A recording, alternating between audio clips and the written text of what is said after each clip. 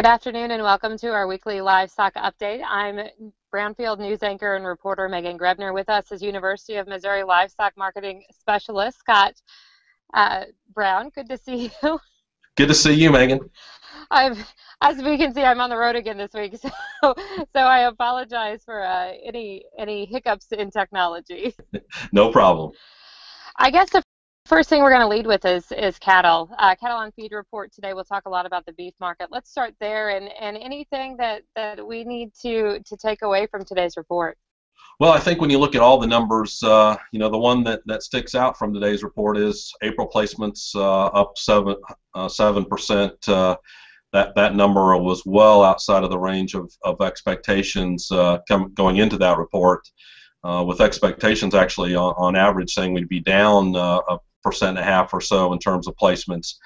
I don't want to be too negative in terms of what we see out of that number. We just traditionally are pretty low in terms of placements in April anyway. So although a large percentage deviation, cattle numbers placed isn't really all that high.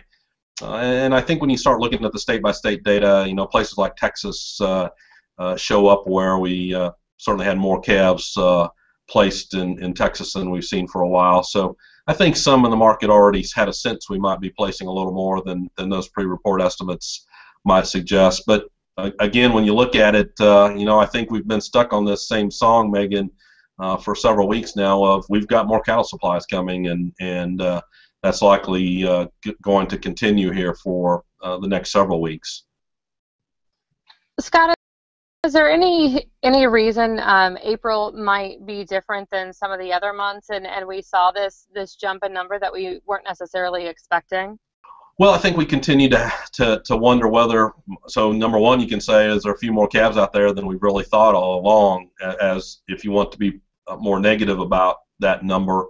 At the same time, I think some will say, well, we certainly kept some calves on winter wheat longer, and we're still seeing the tail end of that getting placed in the feed yard. I will say perhaps feed yards have been a little aggressive bidding for calves at this point as well.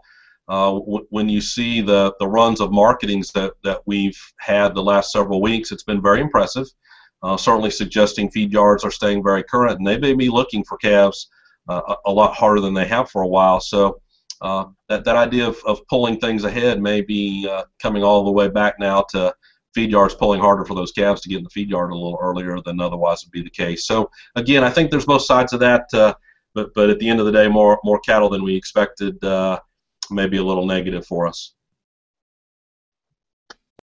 Does that have more short-term or long-term potential effect on market and cattle prices? So I think it comes down to which side of the story you believe. If you think we have more calves than perhaps we thought earlier, that's more negative, longer run in terms of just how many cattle we may have to deal with in the latter part of 2016 and into early 2017. However, if you think we have a pretty good handle on calf numbers and all we're doing is, number one, pulling ahead here a little bit, perhaps we get a run late in the year that could be positive for some of those folks that are wanting to sell some spring calves this fall. So again, I think it's tough at this point to get too good a read, but something that we'll want to keep paying attention to as we look ahead. Staying on the beef trend, let's talk a little bit about boxed beef prices. They've been in the news a lot this week. Absolutely. We're up pretty strong in terms of boxed beef prices, up over $12 a hundred this week relative to where we were last week. Loins up $24, certainly leads the way. Ribs up strongly as well. It begins to show us those higher quality cuts have certainly been pulling the overall boxed beef price higher this week. I go on to say, when you look at what's been happening to the retail side of this equation as well, steak prices have been moving up much more according to the data that we get from USDA than some of the ground beef products have been moving of late, suggesting consumers are certainly looking for that higher end product. I think even things like the announcement that we see from Applebee's, where a lot more feature on choice beef in this newest campaign that they put on, I have a hunch that as they procured supplies of choice beef, that's helped those higher end beef prices as well the last few weeks. You know, the choice select spread's the highest that we've seen since going back into the fall of 2014. So it's good to see those higher valued choice beef products moving higher. As well, we sit here getting ready before long to go in the Memorial Day weekend. You know, I think we're getting additional pull as consumers think about that long weekend with hopefully grilling a lot of beef in their plans. Let's talk a little bit about that choice select spread. Can you explain maybe a little bit more about what that is for folks that don't necessarily? Absolutely. I think when you look at the choice select spread, when we think about beef that grades select, that's our near the bottom of the grades that USDA can label that beef carcass. From there we go choice. Sometimes we talk about upper choice and prime at the very high end. So those prime carcasses being the ones that have the most marbling, taking the steaks out of those are the ones that are going to the very high end restaurant trade by and large. So I always go choice is a better quality of beef relative to select in the way USDA grades that. Oftentimes we've seen choice select spreads that have been very narrow, suggesting that there's not a lot of difference between a carcass that might grade choice and a carcass that might grade select. And factors there, I think, are just the quantity of choice beef available at different points in time. That spread will narrow a lot when we see a lot of cattle grading choice, tends to widen when we have less cattle grading choice. So I always go, an economist will have to say both supply and demand matter as you think about where select versus choice versus prime sit.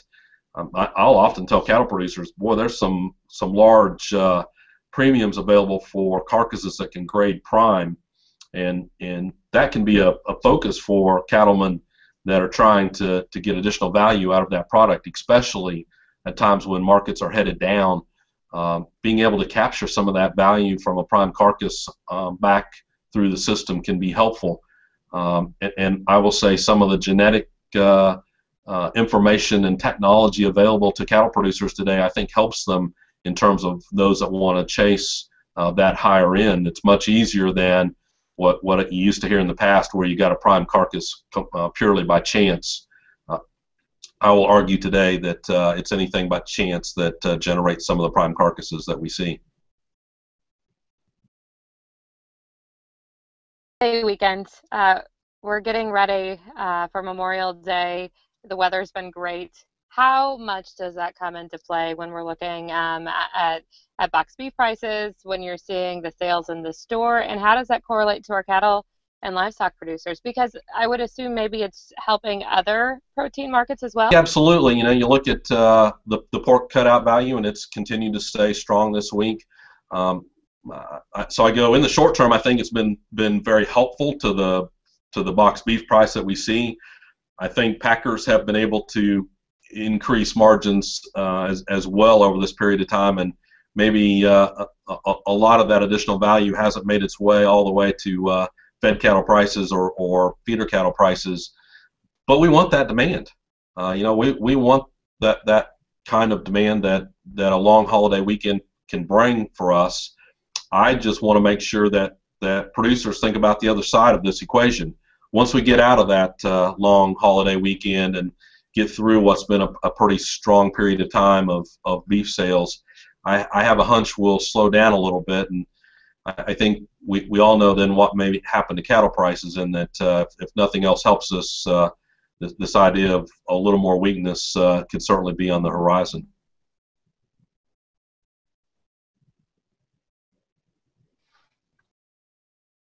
Scott, anything else? Anything we're looking forward to or looking ahead to next week? I think at this point, you know, it's more of the same in terms of what's going on. I continue to try to watch what's happening on the export side. I think that's one of the issues that will be important for prices as we look ahead. You know, we are showing hog prices still higher this week. We were up Oklahoma City feeder cattle prices this week a little bit. unfortunately, we were down on fed cattle prices, and I would say cash fed cattle still running at a pretty significant discount relative to where futures are today. Somehow we're going to have to narrow that gap as we get into to June, and one has to wonder whether we take cash prices down to where futures levels are, or vice versa. But that's one of the things I think we'll have to watch very carefully as we look ahead. That current gap has to narrow one way or the other as we look ahead. Scott, good to see you. We will talk again next Friday. Very good, Meghan.